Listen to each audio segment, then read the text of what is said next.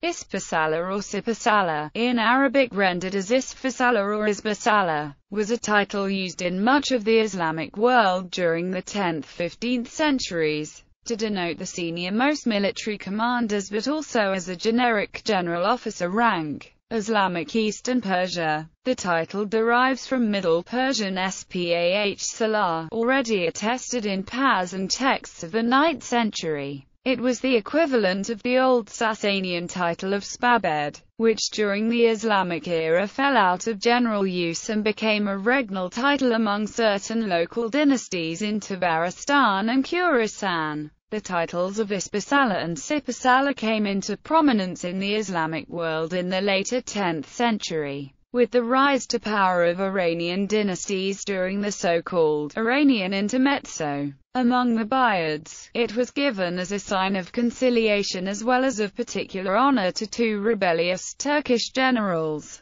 Sebuktigin al-Muizzi in 971, and, after his death, Alptekin in 974. With the growing instability of the Buyid states towards the end of the century, the usage of Ispahsalar became debased, and it came to mean simply commander, or just officer. Among the later Safarid dynasty under Caliph Ibn Ahmad, the title was applied to the commander-in-chief of the army, while Bahajib al-Hujab was a separate office, possibly commanding the slave troops. Among the Turkic dynasties, the Arabic and Persian titles were supplemented by the Turkish title Subashi. The Ghaznavids employed Sipahsalar and its Arabic equivalents in its original sense of commander-in-chief, but also for commanders of specific contingents of their army, alongside the use of plain salar for less exalted generals. The Seljuk Empire and the Sultanate of Rum used a number of variants of the title, such as Ispahsalar-i Buzurg or Emir-i Ispahsalar, as well as a variety of other Arabic, Persian and Turkish titles both in a technical sense for the commander-in-chief of the army as well as the governors and army commanders of important regions, as well as in a more general sense of general officer. The title was also used by the Khwarazm Shahs, originally Seljuk vassals, who employed a unique variant, Qir Ispahsalar, for commanders of frontier regions.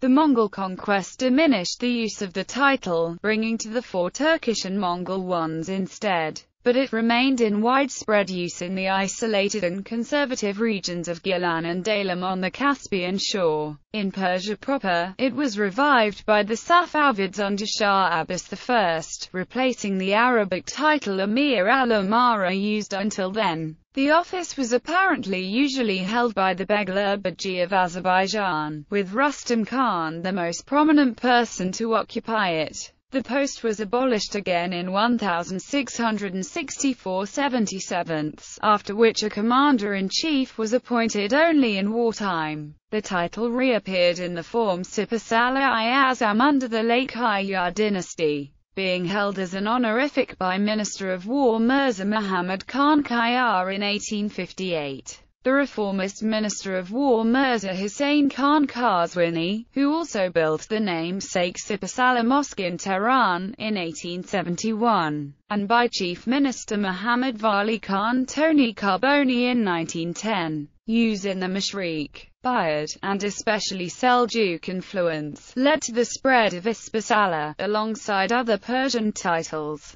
westwards to the Mashriq and even the Christian countries of the Caucasus. In Armenian it became Ispahsalar, and in Georgian Emir Ispahsalari, one of the four great ministers of state of the Georgian realm. The title was also in common use among the Turkic Artabig dynasties of Syria and Iraq and later the Ayyubids, both for regional military commanders but also, uniquely, as one of the personal titles of the Atabegs themselves. The title survived among the Mamluks of Egypt, where both Ispahsalar and the Nisbur al-Ispahsalari were commonly used in the titulature of the senior commanders in the 13th century, but it seems to have been debased and fallen out of use thereafter. It is still attested as late as 1475 for a Mamluk commander-in-chief, but by this time the term Ispahsalar was also applied generally to the guards of the Mamluk Sultan. Among the Ottomans, Ispahsalar continued to be used but in a generic sense, the usual terms for commander-in-chief being Sardar and Saraskar. Muslim India. From the Ghaznavids, the title also passed to the Ghurid dynasty, rulers of Afghanistan and northern India. Under the Ghurids, Ispahsalar signified the commander-in-chief, but in the 13th century it denoted an officer in command of 100 cavalry. And under the Tuflusids it declined to signify the commander of 10 men.